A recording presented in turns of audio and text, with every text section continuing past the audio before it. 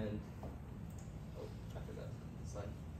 But in this diagram, you can see that the Arduino board, which you can see on the robot is right here, is wired to the motor controller, and then that controls the motor. So that's just something that I learned while doing my project.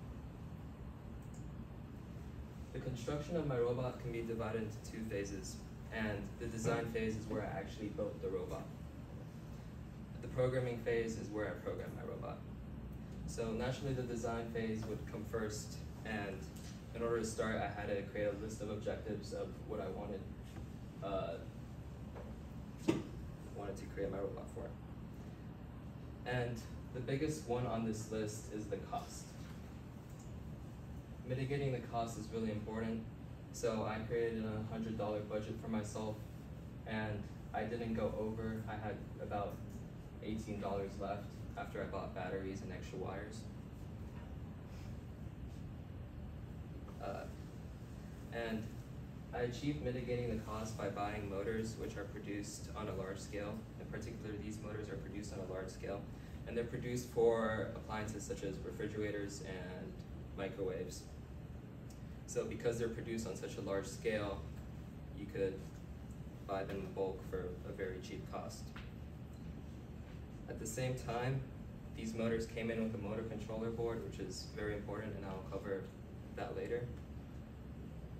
And I also used materials that were of zero cost to me. That includes the 3D printed parts, which is everything orange that you can see, and the polycarbonate plate, which is the clear plastic that all the components rest on.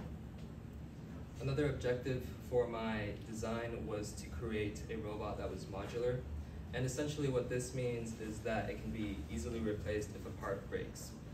So I achieved this by having 3D printed parts, because if a 3D printed part breaks, it's simple. You just toss in another one onto the 3D printer and you just use that.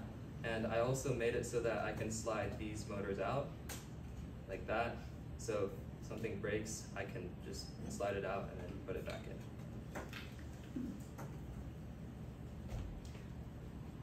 I also wanted my robot to be light, so I used light materials, which is the plastic is called PLA Plus for the 3D prints, and polycarbonate. Both are very light.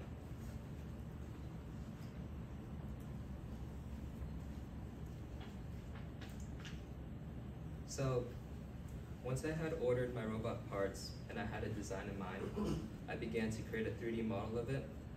And I did this in a 3D modeling software called Autodesk Inventor.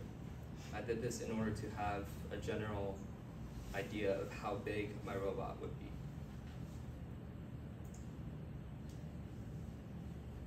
I would also need a power source for my robot. You can see it right here.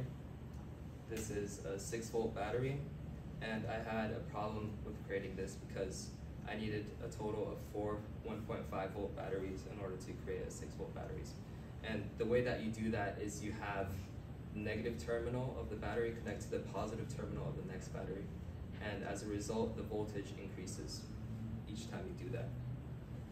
And that type of wiring is called a series.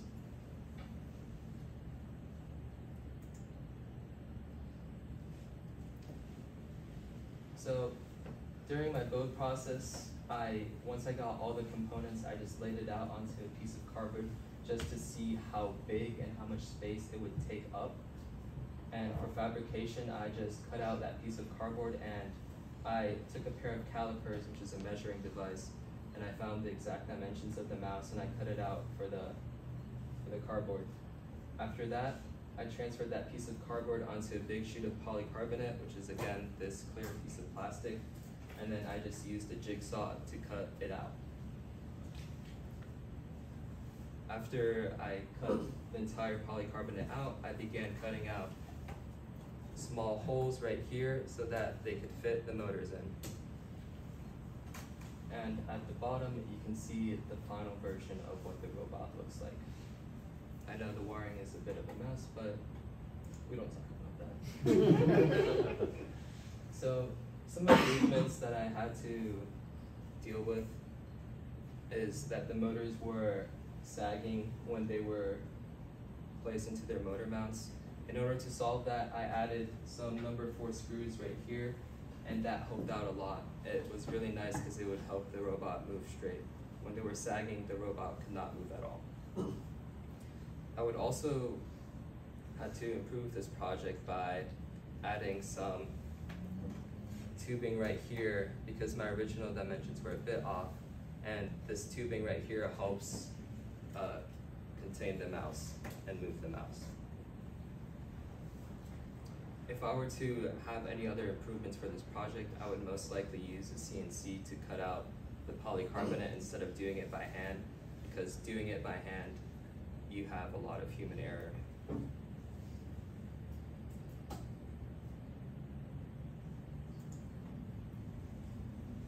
So programming. So for programming, I had to write 2 programs for my robot. One of these programs would identify the target on the screen, which is, if I can find it, it's essentially the blue ball that it was shooting earlier. And when it was shooting that ball, I had to create a program in Python that would identify the ball on the screen. And the way that it did that, it would detect if the mouse crosshair was in the middle of the circle. And if the circle was blue, it would shoot. If it was not, it would not shoot. And this program runs in a Python IDE, and an IDE is simply a tool where programmers can easily write their code.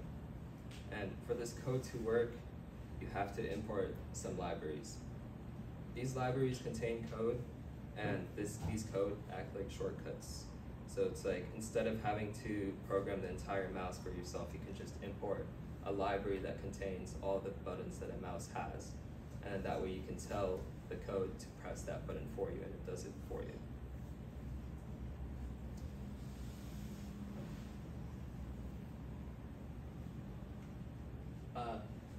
I had a problem with programming it because I had multiple versions of Python on my computer.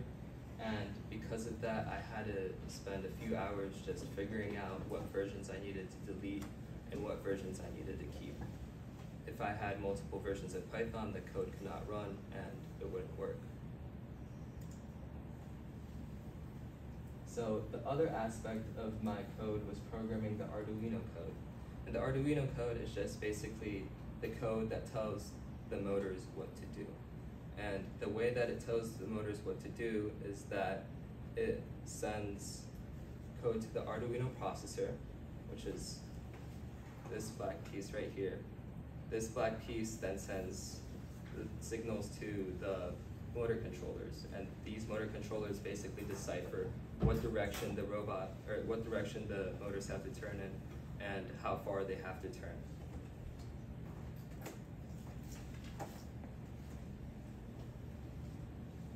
In order to run motors at the same time, I had to import Excel stepper library, which is essentially a library full of commands that help me run motors at the same time and construct different identification numbers for motors.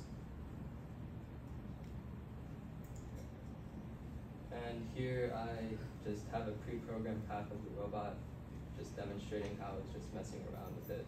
Just 2 wheels rotating in the same direction.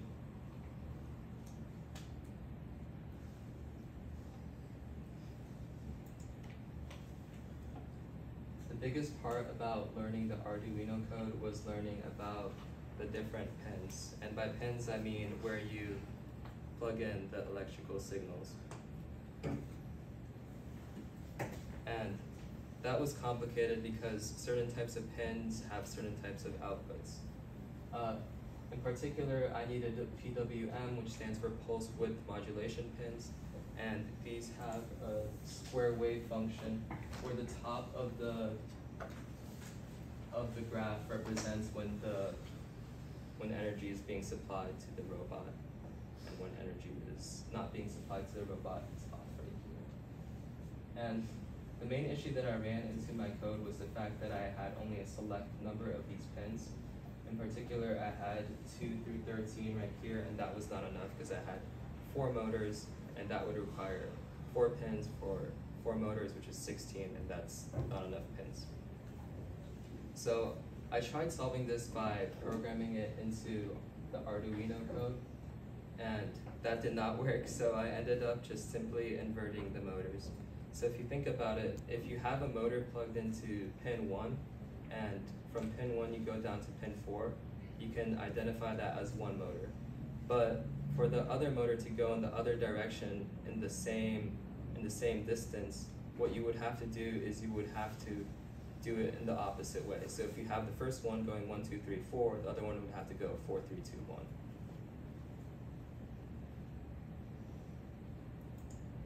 1. And once I finished both sections of my code, my robot could work, because what it would do is it would move in a pre-programmed path.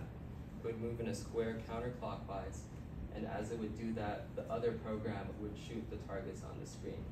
And you can see that being demonstrated in this video.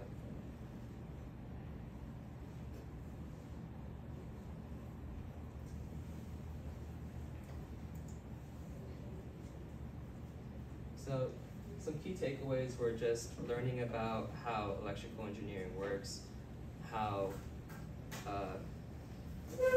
PWM works as a square wave function, and this really helped me reinforce my electrical engineering skills, because usually I'm a mechanic and I just cut and glue stuff together. But even though this project is really rudimentary, it can be applied to the automobile industry, in particular when your car identifies objects on the road. And when it identifies objects on the road, it has to calculate how far it is. And my robot could do that if I was a better programmer, but besides that, that's